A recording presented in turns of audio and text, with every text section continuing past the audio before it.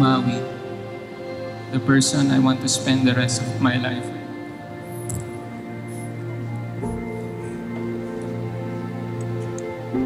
Once again, the Lord showed me that He loves me and cares for me by giving you as my lifetime partner.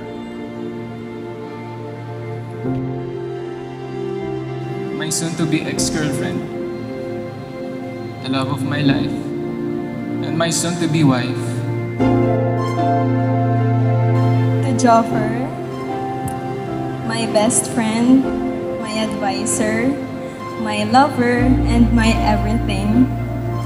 To the one I want to spend the rest of my life with. Today, I will be marrying the man that God has given me.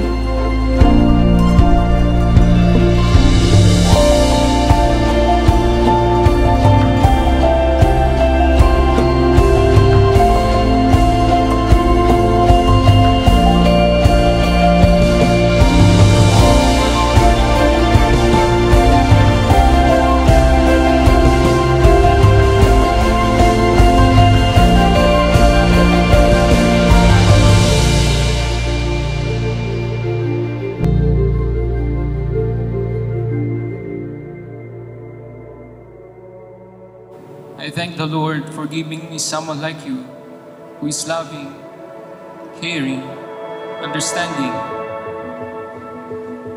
My bonus pa, she's beautiful, and my future partner in the ministry.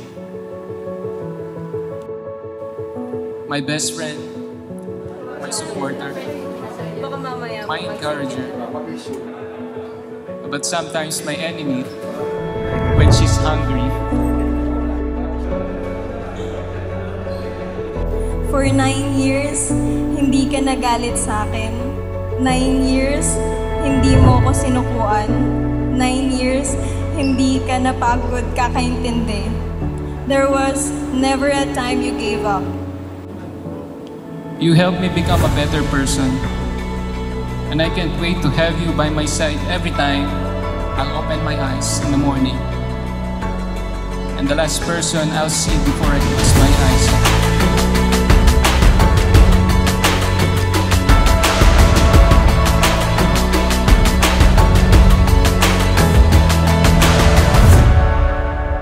Sa harap ng maraming tao at sa harap ng Diyos, mangangako ako.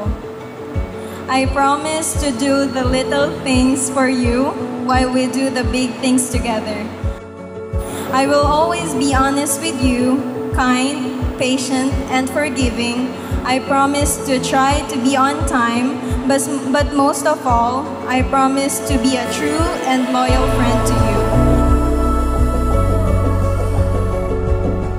I will be more patient with you at handa akong pagbigyan ka na mag-mute paminsan-minsan. I will remain loyal to you hanggang sa huling hininga ko. I love you, babe, till death do us part.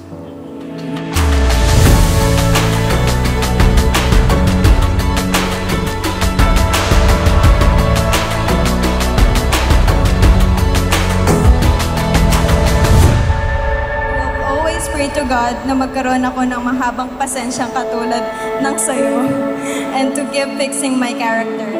I know that our relationship will last forever as long as we put God in the center of everything. I am proud that I can now be your loving wife. Finally, pwede na natin gawin yung gusto natin gawin. I love you, babe.